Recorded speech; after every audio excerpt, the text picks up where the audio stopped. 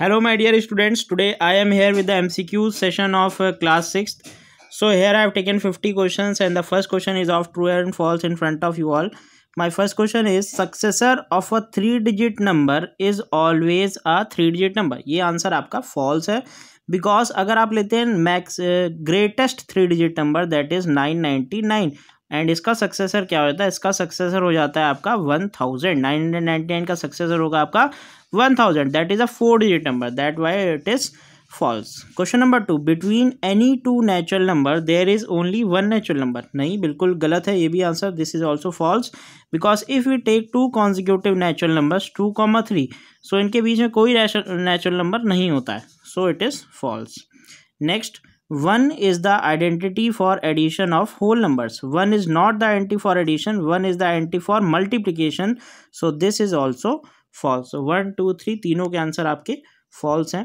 Next, I will move towards question number 4. Question number 4 is LCM of two numbers is 28 and their HCF is 8. ये भी आपका false होगा because LCM is always divisible by HCF. So 28 आपका 8 से divisible नहीं है, ठीक है. So it is false. Every positive integer is greater than 0. We can see number line, यहाँ पर 0 होता है, इसके राइट हैंड साइड में पॉजिटिव नंबर्स होते हैं 1, 2, 3 and so on. So every positive number is greater than 0. बिल्कुल सही है, so it is true. Next, every integer is either positive और निगेटिव. एवरी इंटीजर या तो पॉजिटिव होगा या तो निगेटिव होगा. ये आपका फॉल्स है because 0 is the integer which comes under the category of neither positive nor negative.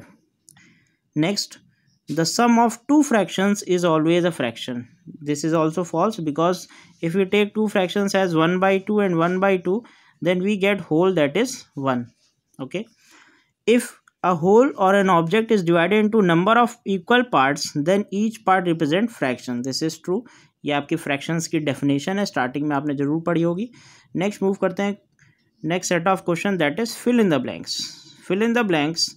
The first fill in the blanks is the smallest 4-digit number with different digit is smallest 4-digit number with different digit is 1, 0, 2, 3.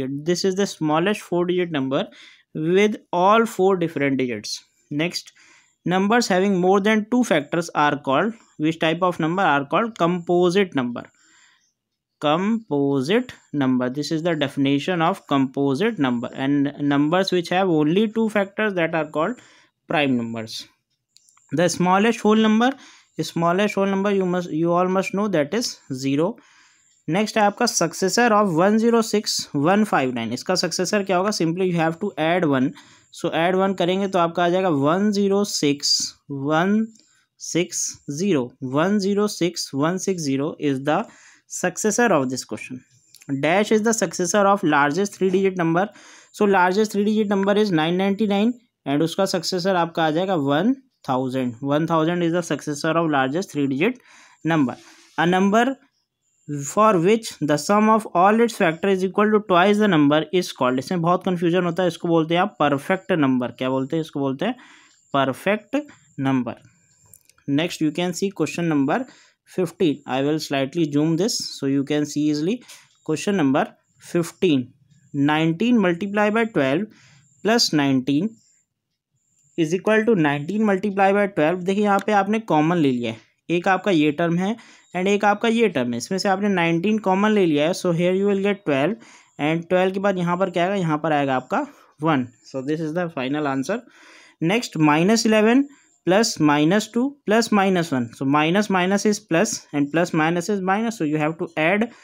So ये आपका होगा -11 -2 and -1. So -11 -2 will be -13 -1, so you will get -14.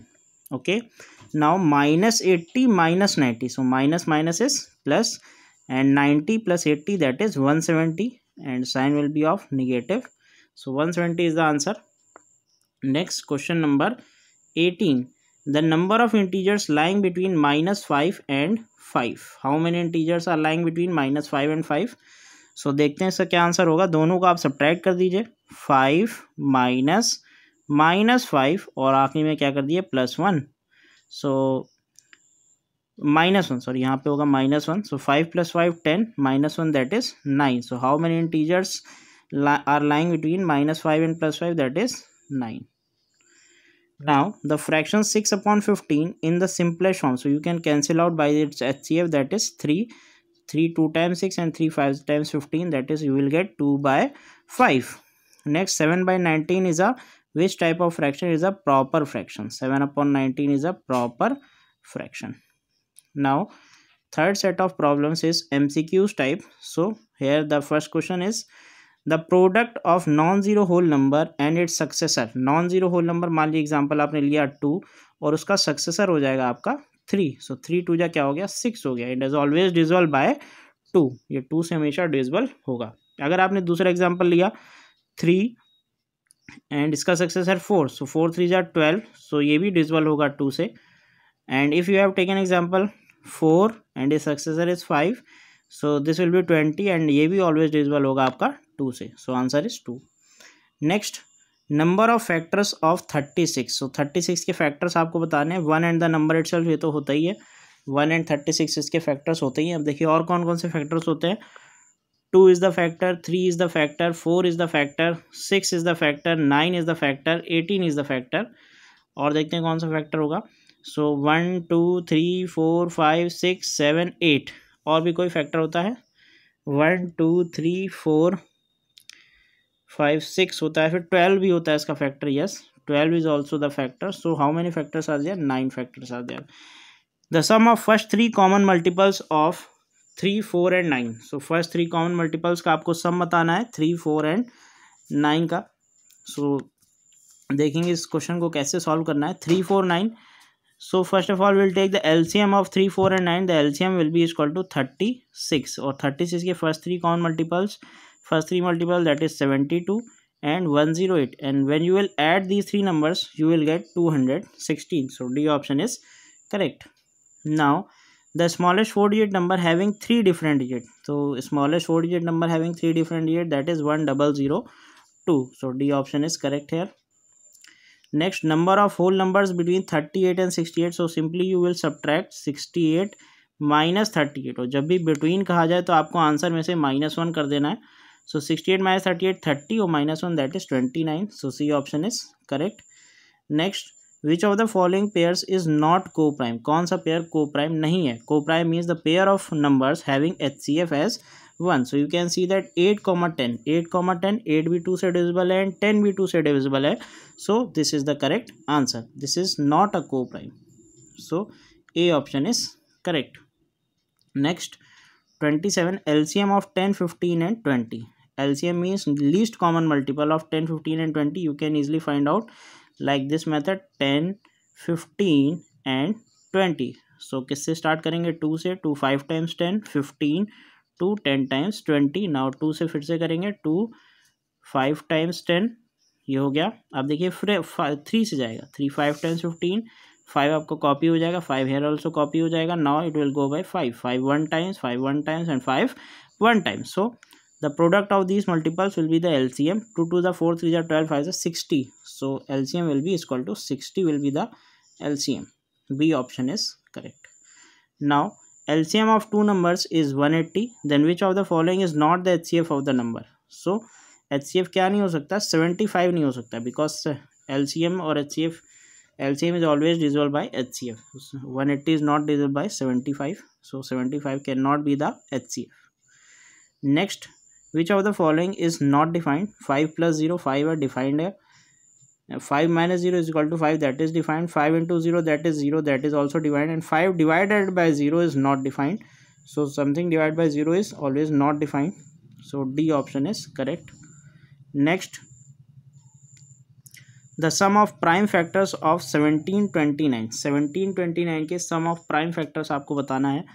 So देखते हैं क्या होंगे इसके prime factors.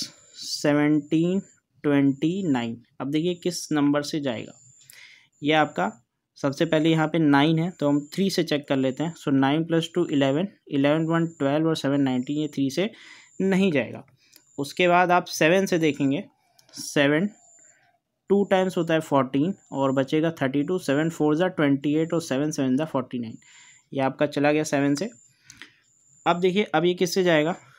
अब ये आपका जाएगा 3 से नहीं जाएगा. 7 से जाएगा, एक बार चेक कर लेते हैं। 7 3 टाइम्स 21, नहीं ये 7 से भी नहीं जाएगा। अब हम लोग ट्राई करेंगे 11 से, 11 से भी नहीं जाएगा। 13 से, बिल्कुल 13 से ट्राई करते हैं। 13 1 times is 13, so you will get 7 4 11 and 117, 13 9 times 117 and now it will go by 19, 19 1 times 19. so आपके जो फैक्टर्स हैं प्राइम हुए 7 13 and 19, you will add all these factors, 13 plus 7 that is 20 or 19 that is 39. so D option is correct. Now 31, the number of common prime factors of 75 60 and 105. सो ये आपको निकालना है number of common prime factors 75 के, 60 के और 105 के। सो 75 के आप फैक्टर्स करेंगे, 75 के फैक्टर्स आपका हो जाएगा 3 से जाएगा 25 टाइम्स, उसके बाद आपका जाएगा 5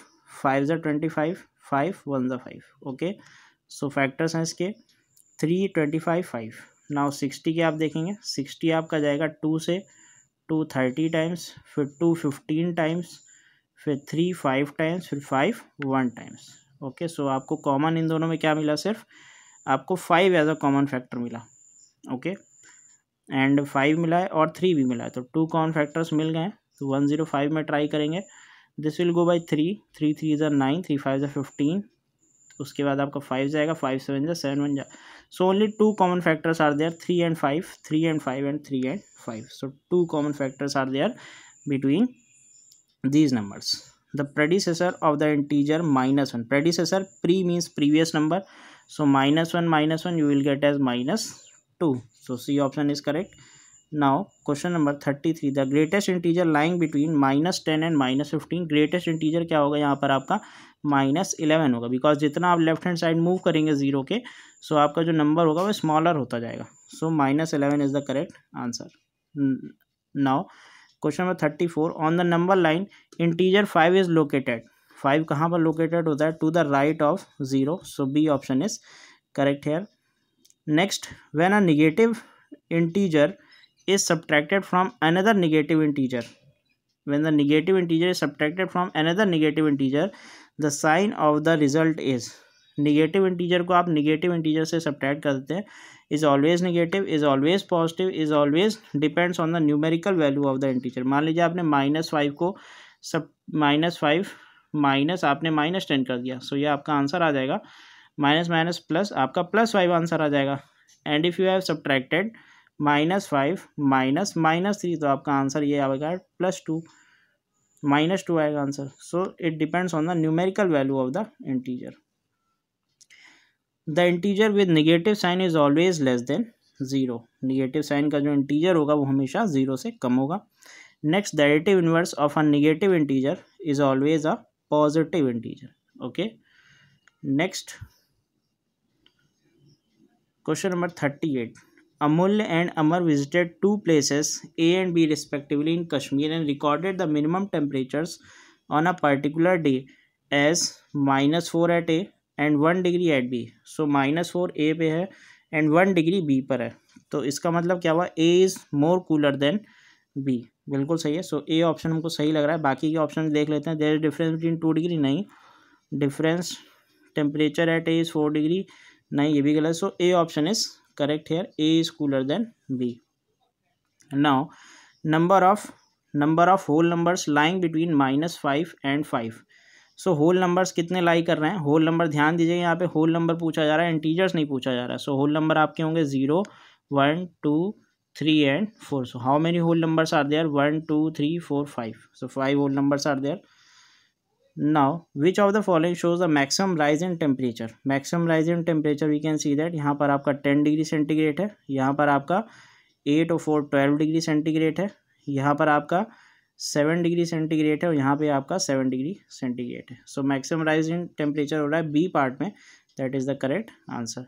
which of the following fraction is the smallest, सबसे स्मॉलेस्ट कौन सा होगा, सबके न्यूमरेटर सेम है, तो जिसका डिनोमिनेटर सबसे बड़ा होगा वही आपका स्मॉलेस्ट होगा। सो C part is the correct answer.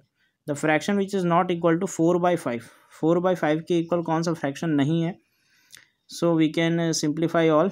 सो ये आपका 4/5 आपको दिख ही रहा है, 3 4 ज़ा 12, 3 5 ज़ा 15, बी वाला भी है, उसके बाद सी वाला 4 4 ज़ा 16, 4 5 ज़ा, this is also there, and 3 3 जा 9, 3 5 जा 15, ये 3/5 के इक्वल है। सो यही आपका आंसर होगा। सो D part is the correct answer. This is equal to 3/5।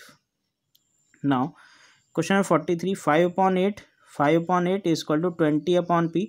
सो 5 को आप 4 से मल्टीप्लाई करेंगे तो 20 आएगा। नाउ यू कैन मल्टीप्लाई 8/4, सो ये आपका आ जाएगा 32। So answer will be 32 and you can solve by cross multiply also.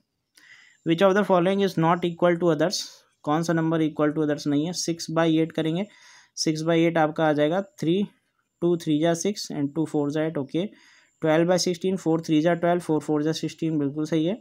C part 5 5 3 जा 15, 5 5 जा 25 और 6 4 जा 6 3 जा 18 और 6 4 जा 24, 3/4। सो C part is the correct answer because it is equal to 3/5। बाकी सब आपके 3/4 के इक्वल है। Next, a cup is 1/3 full of milk, what part of cup is still filled by the milk to make it full. सो एक cup का 1/3 part full है, 1/3 full है। सो कितना पार्ट और चाहिए कि ये फुल हो जाए। सो 1 - 1/3, टोटल में कोई भी चीज़ अपने आप में 1 होती है। सो 1 - 1/3 you will get as 2/3। So B option is correct. Ali divided 1 fruit cake equally among 6 person, what part of the cake he gave to each person. ये मान लीजिए एक केक है, इसको 6 पार्ट में डिवाइड किया गया है।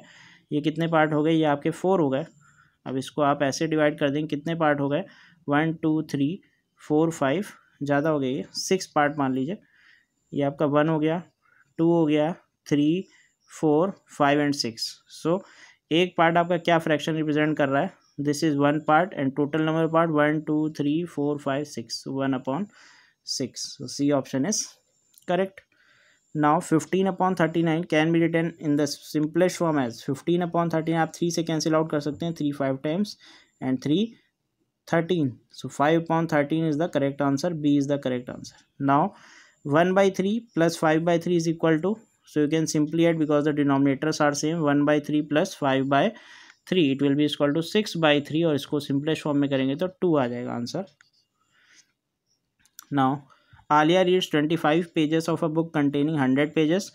Rita reads 2/5 of the same books. और इसको पूछ रहा है who reads more. So 2/5 of same books, तो निकालेंगे 2/5 into 100. So 5 20 22 is 40. So Rita कितने पेजेस रीड कर रही है, 40 pages. So who reads more? Rita reads more. Fraction 3/4 with denominator 44। सो 3/4 का डिनोमिनेटर आपको क्या बनाना है, 44। सो 4 को 11 से मल्टीप्लाई करेंगे तब 44 होगा और 3 को भी 11 से कर दीजिए तो आपका हो जाएगा 33। सो आंसर आएगा 33/44। So thank you students and stay connected for recent updates of upcoming chapters.